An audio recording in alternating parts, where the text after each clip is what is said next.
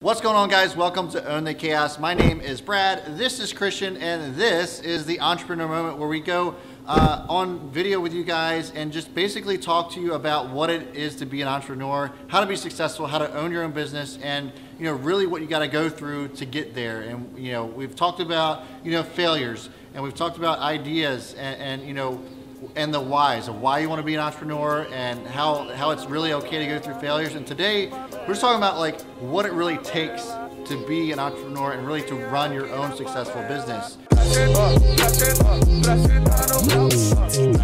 I want to talk a little bit more about Christian's experiences as well, because his business is taking care of businesses, bringing a consultative perspective on how to run, primarily what his niche has been in has just been bars and restaurants.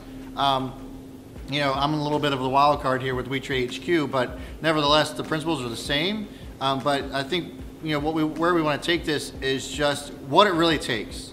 There's that whole glitz and glamour of the end result of being an entrepreneur, right? The money part of it, the material things, the supercars, all that stuff. But what it takes to get to that point, if that's really what your end game is.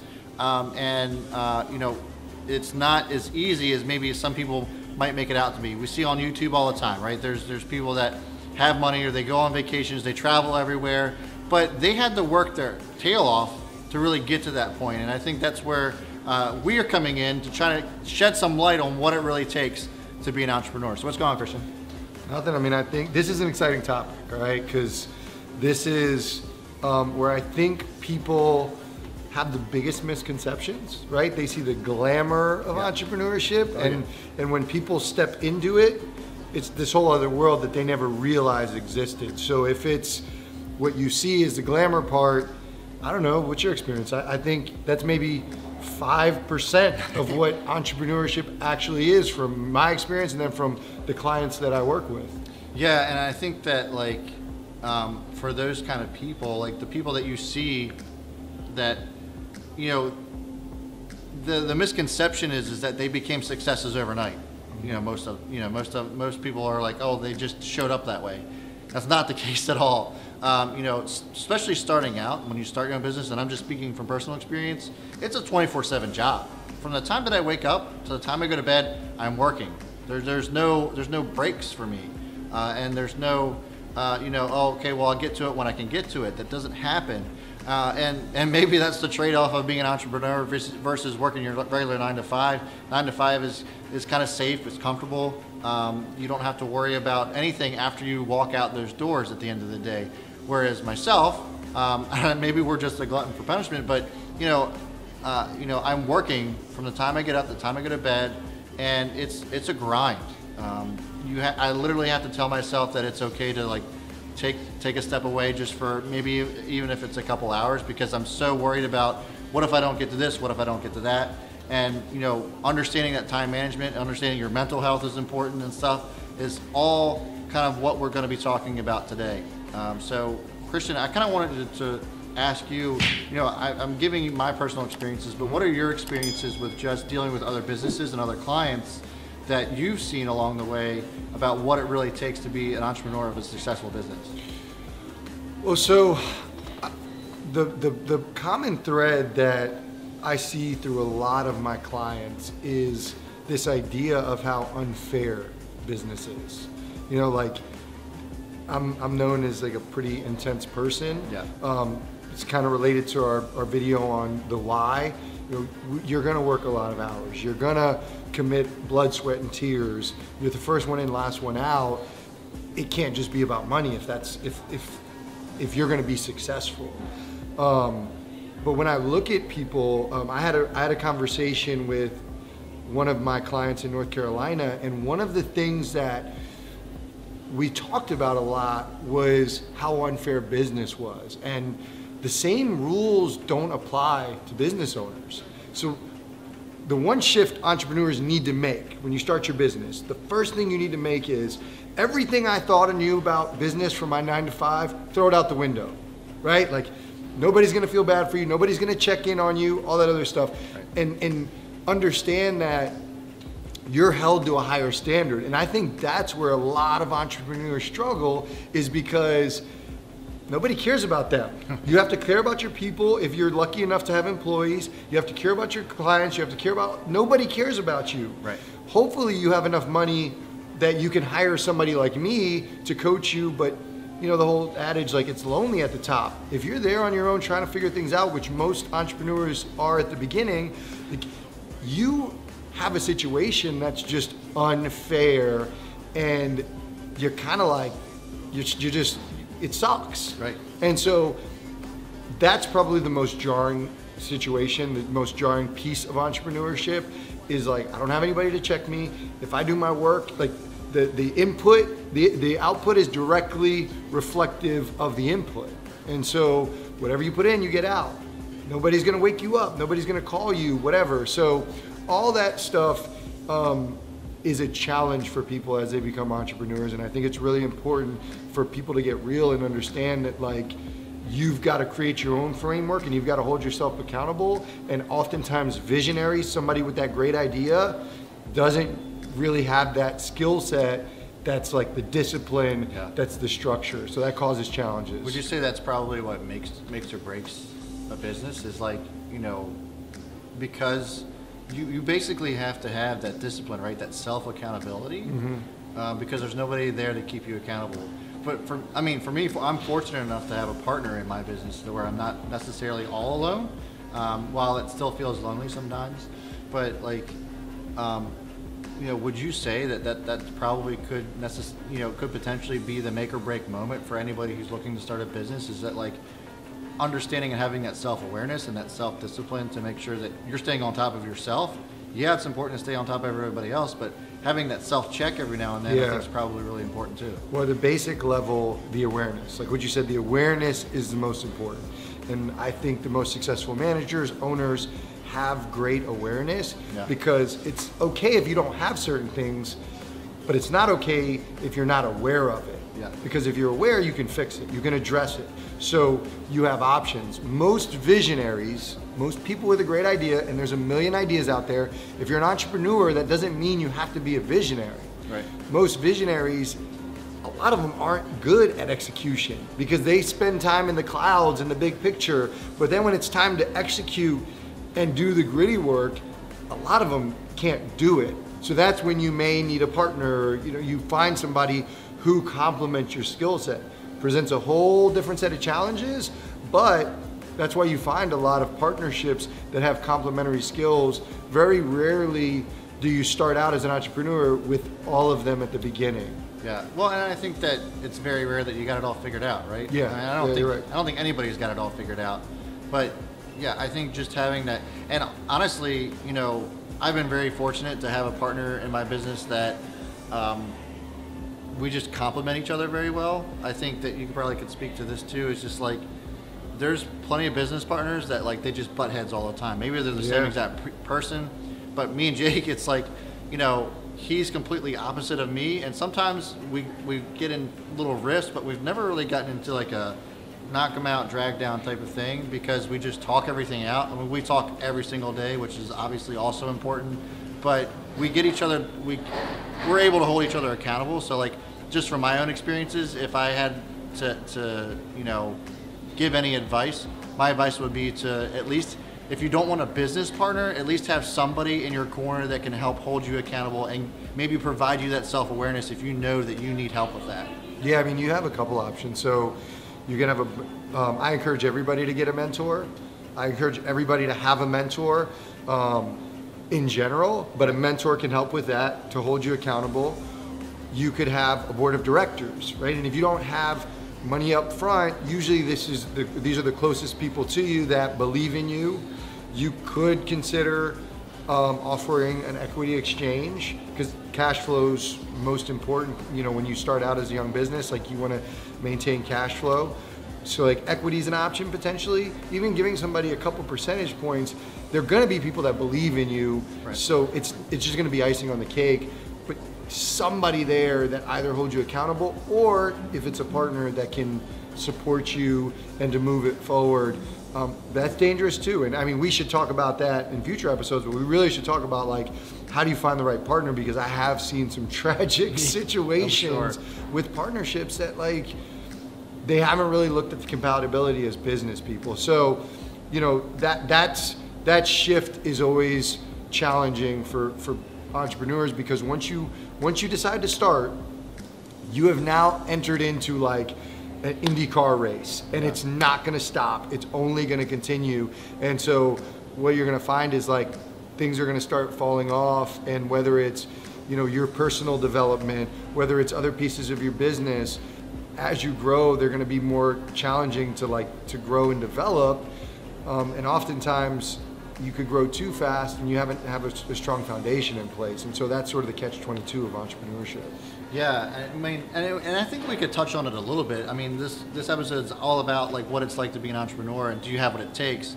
So like understanding that, you know, if you have a partner or if you're working in an LLC with a partnership, you know, for me, and Jake and I talk about this all the time, my partner Jake, that we're kind of like in an actual, it's that we're not that far from an intimate relationship, that because we communicate with each other every day and we go through the similar types of arguments that couples would make, that you're invested in that person. And so understanding that part of it too is that you guys are you're on the same team, but just like any other, you know, couple would be on the same team, you're going to go through those, you know, differences and stuff like that. So just really kind of like understanding that you've got somebody in your corner that's going to help you maybe when you're slacking a little bit. And I hate the fact that, like, you know, partnerships and even in relationships really that it's always 50-50,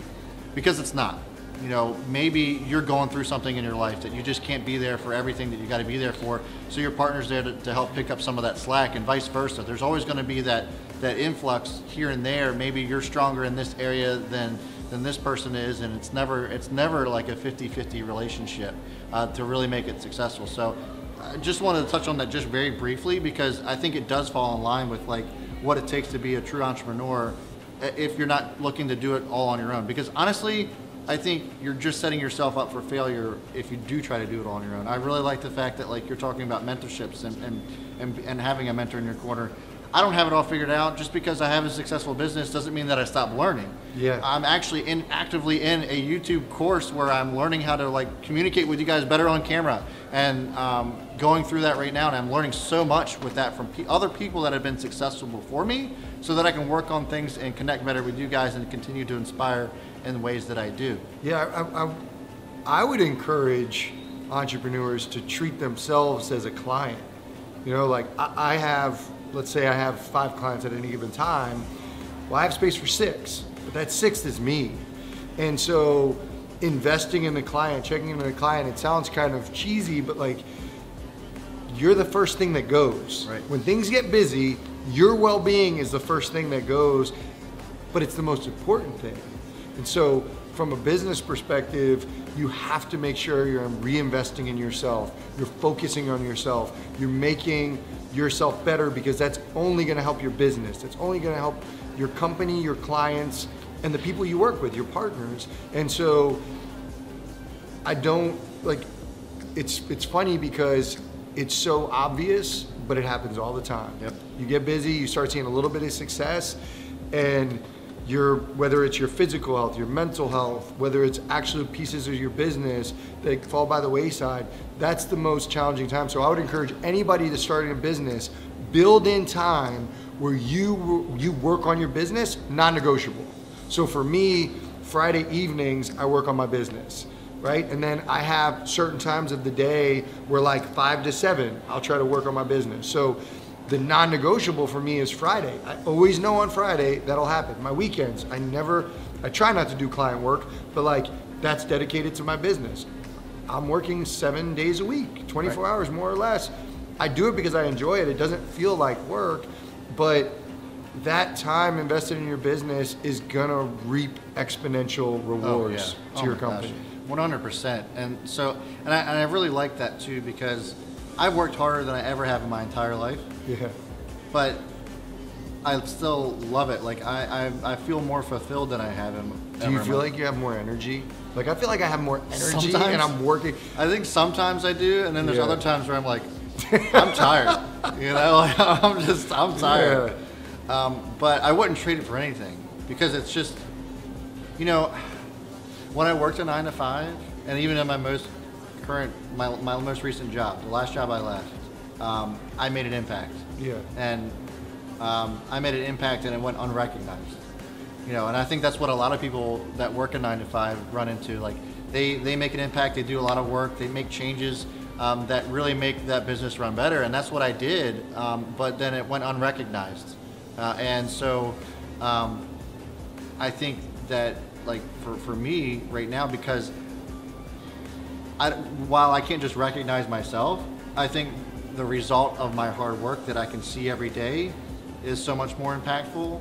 And so it's not necessarily like, oh yeah, I'm like just rolling in cash, but it's the little things every day that I know that I'm making an impact that really kind of makes me keep going, and what really makes me ultimately happy and fulfilled in everything, in every day that I do this.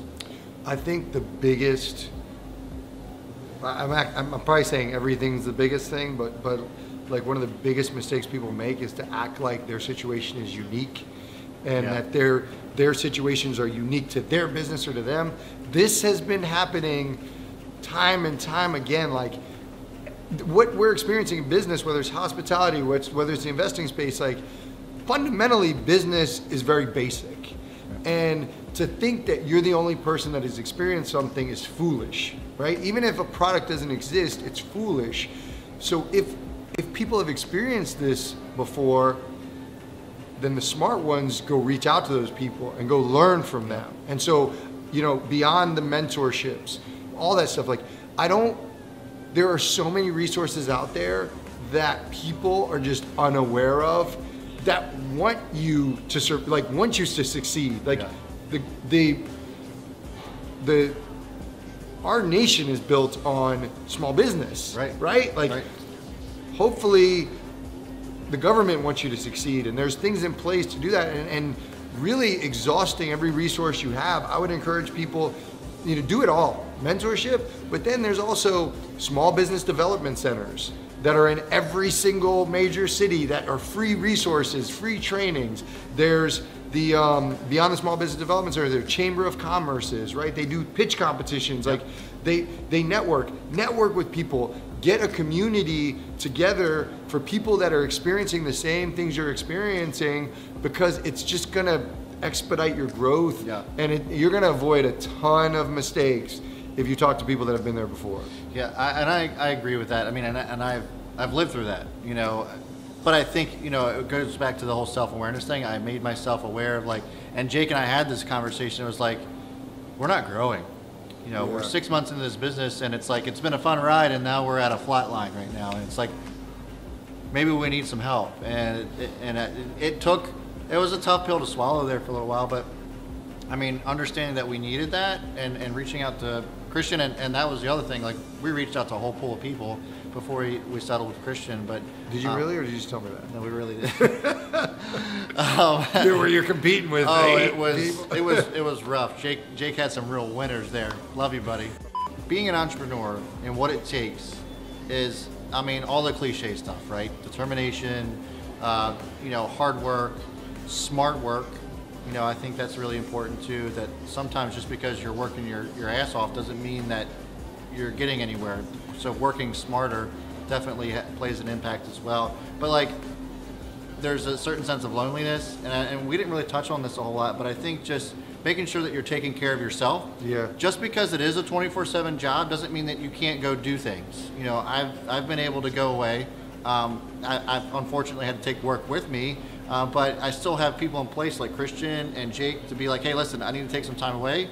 Call me if you need me. I'll still be here, but I just need a little bit of R&R just to recharge myself, because sometimes when that happens, you come back and you got some awesome ideas. You know, giving yourself that mental health break is super important. So that's just part of it. Yeah, it really takes a lot of hard work, and it's a 24/7 job, but giving yourself that time to really kind of just recharge and physically taking care of yourself. I find myself sometimes it's been 8 hours and I haven't moved from my seat. So like making sure that you get up, all that good stuff is really important. Well, and again, that's another problem, a misconception. Like I'm kind of tongue in cheek saying 24/7, but you will work a lot, but it doesn't, if you're working 24/7 at 50%, why don't you just work half the time at 100%? Right. And you got to be able to forgive yourself and be okay with taking time off, and especially with partnership. If you're in a partnership, don't look to that other person and try to compare yourself to that other person. Yeah. Your metrics for success should be based on yourself, not on other people, because you're talking about different roles, different strategies. And so with that said, like if you need a day off, take a day off. Right. Like it's when you're gonna lose in this game. If you lose in this game, it's most likely gonna be something in your head. You're gonna burn out. Yeah. It's So gonna burn out. What we found is, and this I can't take claim to this saying, but like success is usually on the other side of failure, right? When people give up, that point which they give up, it was probably really close to success. They just didn't push through. And so for you to be able to not be in your head, you to be able to be strategic, like when you have an idea, run with it, give all your energy, be intense, but like if you need a break, take a break, and don't feel guilty and don't get in your own head. Like just take the break. I'll take a whole day off and I'll be okay with it. I'll be lazy, I'll be on the couch, but you know what, that next day, I'm gonna come back even stronger and I'm gonna be recharged. Yeah, because I mean, I don't know, it's super important. I mean, I don't know how many times, that you hear stories of like people that just burn out, and you're here watching me on YouTube. There are YouTubers now that are burning out because they feel like they just got to keep grinding and putting content out, and they work themselves up over it. And then they also take, we're in the world of social media where they take everything, comments and all that thing to heart. So like understanding that you just need to take that with a grain of salt and let it roll off of you too, and just taking care of yourself. That mental health is super important, and ultimately, really, I think almost, we keep saying number one, but really your mental health is, if you don't have that, you don't have your business anymore. So definitely just taking care of yourself is going to be that. Do you have anything else that you think that we haven't touched on as far as like what it takes to really be an entrepreneur? Well, I've never mentioned this, but my big message to my clients is progress, not perfection, right? Like moving forward. We talked about what success means. Like I just want to keep moving forward. But it ties into everything. When we talk about failure, like just focus on continuing to make progress. Don't beat yourself up if it's not perfect. Don't beat yourself up if it's not right. Just make sure that you commit to continuing to get better every day. And you've talked about this, enjoying that process, like enjoying, like when I see something that's not right or that didn't work, I'm excited because it's an opportunity to get better and to learn. Yeah. Not focusing on the end result, focusing on the here and now, and embracing the small wins here and there. Enjoy it. Like don't beat up yourself because you're not where you want to be today. Just take what you're learning today and really just embrace that. I think that's really ultimately what makes you happy as an entrepreneur, knowing that you've had those little wins that you've been able to string together. Just gets a snowball effect rolling. So and I think that when we said, do you have what it takes, the reality is everybody has what it takes, right? But you just got to be able to understand yourself and how you work in the formula for you, and just be able to commit to that. Yes, you do have what it takes. We all have what it takes, but it takes time. It takes time. How can I follow up after that? So with that, guys, I think we'll end it there. Again, thank you so much for tuning in. This is the third video that we've put out. And just give us some feedback. Put some comments down below this video and let us know what you think. Do you have what it takes to be an entrepreneur? Are you one? We want to hear from you. Leave some comments down below, or maybe you're not you're not there yet and you're worried about being an entrepreneur, this is something that you wanted to do, but you're just not ready to take that leap, we want to hear from you so that we maybe can help you in some sort of way. And if there's other entrepreneurs out there that have gone through these same types of issues, was there something that we didn't touch on? I want to hear from you all down there and below in the comments. And also, of course, give this a like and a subscription to help further support this channel and really kind of get on board with what it is that we're trying to do, which is inspiring other people to take that leap and to really understand what it takes to be an entrepreneur. My name is Brad, this is Christian. Thanks again for tuning in, and we will see you next week.